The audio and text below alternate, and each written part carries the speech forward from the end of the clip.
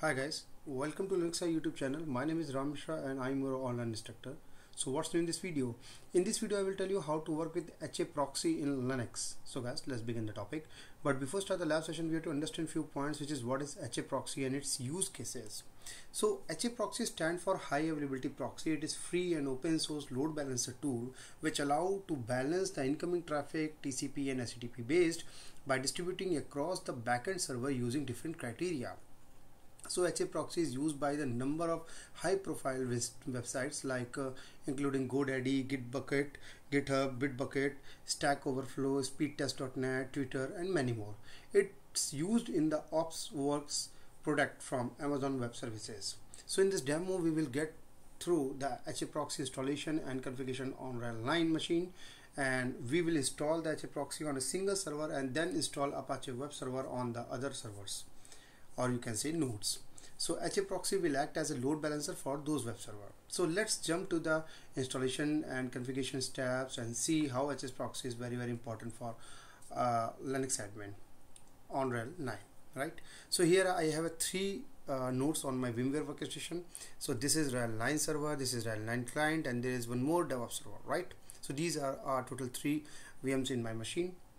And this is the current Linux terminal. Let me show you the OS release version of this machine.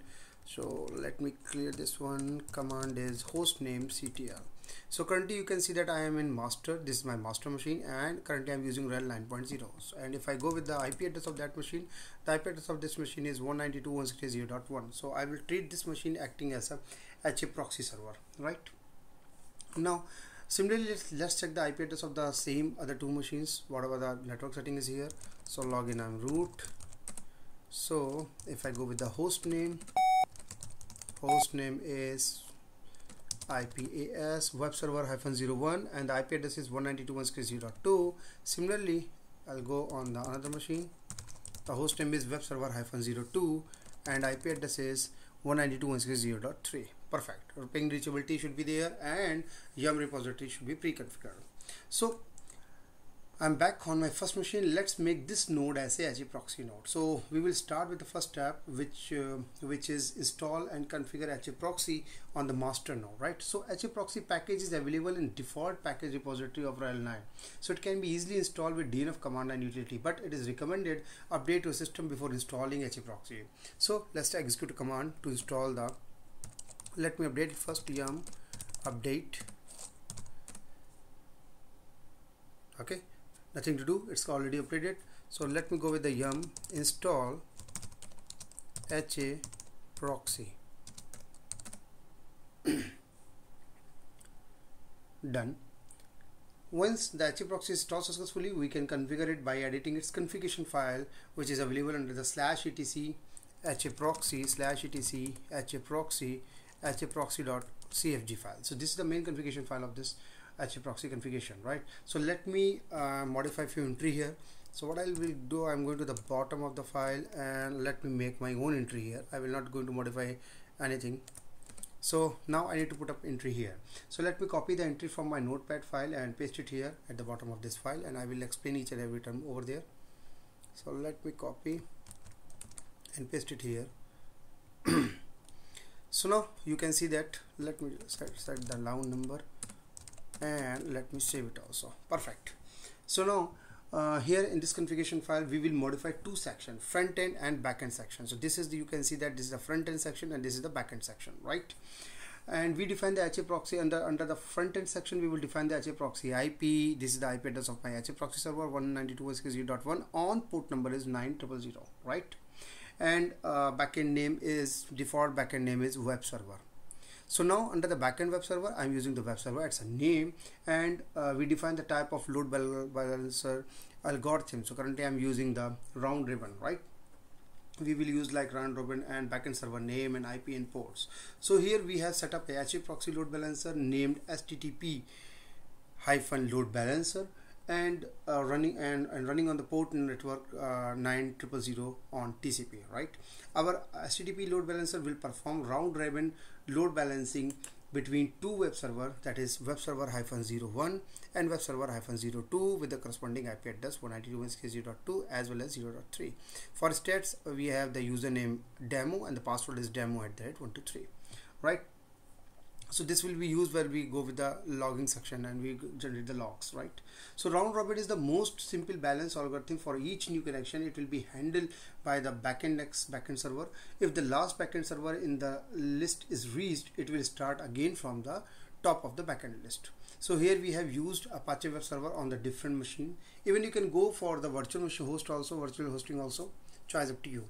Make sure you have completed above configuration correctly. Thereafter we will need to start and enable the services. So let me save and quit from there and let me start systemctl enable HA-Proxy -- now. Okay, now we can see that service is successfully up and running condition. Status, see, it is active and running and it's enabled also. Perfect. Now what? Now we need to move to the next step, which is install Apache server and start its services on the both node. So I'll take SSH session from my master and start to the configure HTTPD on different nodes, right? So let's start with the first of all SSH web server -01. Let me log in this one. Okay, I'm successfully logged in. Let me try to install the package first. Yum install HTTPD-y.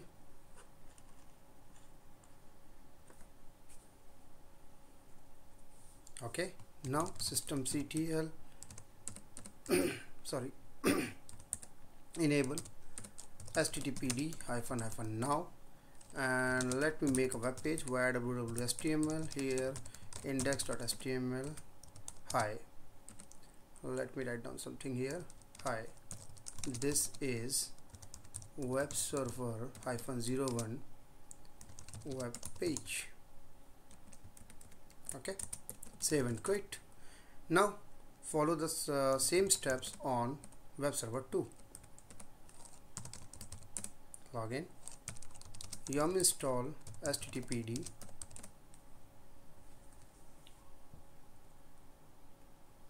okay, hopefully yum is not working here. Let me check the repository, etc yum.repos.d. Okay, I need to remove the older one. Give me 1 second, guys. I don't require Docker repository here. Should work.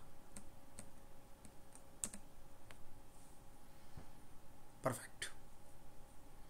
So now these are the private IP address, and currently I don't have internet connectivity. That's why once I run the yum update command or yum install, it search for the Docker repository. Now cd where www.html, make the index file, and hi, this is web server -02 web page. Okay, let me save and quit, and do not forget to restart the services or make it permanent on. Perfect. Go back. I'm back on my master machine. So now all set, done. Let's move to the next step, which is configure HA-Proxy logs in the Linux. Now you need to configure the HA-Proxy log. This log is very helpful in troubleshooting point of view in HA-Proxy on Linux server. So we need to open rs-syslog.configuration file in the vim editor and locate and uncomment few lines like modules and input line in this file. So let me open the etc rs-log.configuration file. Let me set the line number, move to the line number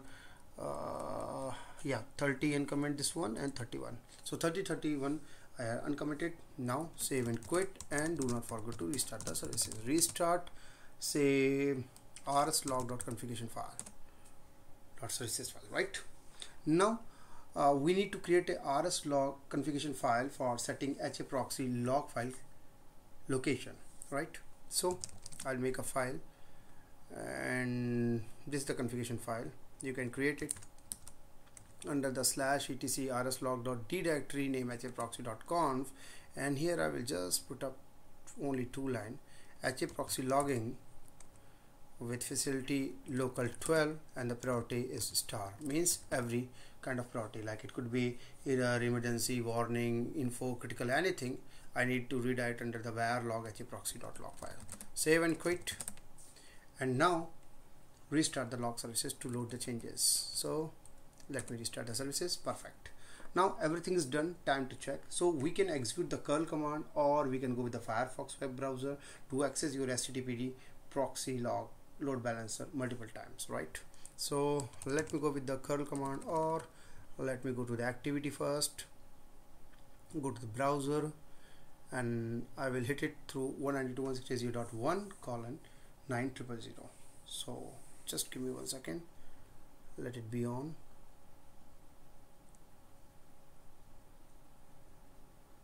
Okay, so just remove this one, say 192.168.0.1.0.1:9000. Press enter. Should work. 9000. Sorry, type error. Yeah, hi, this is the web server 01 web page, right? Let it be refresh. Okay, or what I can do, I can open new private window from here. 192.168, same IP address, same port. See, web server 2. So you can see that if I try to refresh from here, it's move one by one on web 1 as well as on web 2, right? Even what I can do, see, web server 01, even I can check it from here also using curl command. Curl 192.168.0.1 my HAProxy server on port number 9000. See, hi, this is the web server 2 web page, right? And if I try to hit one more time, see, it's web server 01 web page. So you can see that HAProxy is working successfully and rotating the service requests between the two web servers in the round robin function, right? However, you can see the HAProxy statics and logs under the var log HAProxy.log file, right? So you can go with tell -f var log HAProxy.log file. See, so now the logs files are there. So if I try to refresh something, let me go back here. If I'm trying to refresh, see 02, and log file is going to be increased as per the load is going to be updated, right? Let me control C. Even what you can do, you can also view the HAProxy integrated statics reports via your web browser. So for this purpose, what you need to do, you need to just modify the URL. So URL will be HAProxy and PROXY proxy !stats, right? So once I press enter, see, it asks for the username and password. So remember, I'll give the username password here. Let me try to open my configuration file. What is the password? User ID, password. Username is demo and the password is demo@123. So let me demo and demo@123. So once you press enter, see, statics reports of process ID 30011. So here you can see that entire information, right? You can remove the refresh now, and we can generate CSV report, we can hide down servers in trees, and we can generate the JSON report schema. So twice up to us, we can do a number of things are there. All right, if I go with the CSV report, let's see, CSV's entries are there. So we can do that on the basis of the log also, right?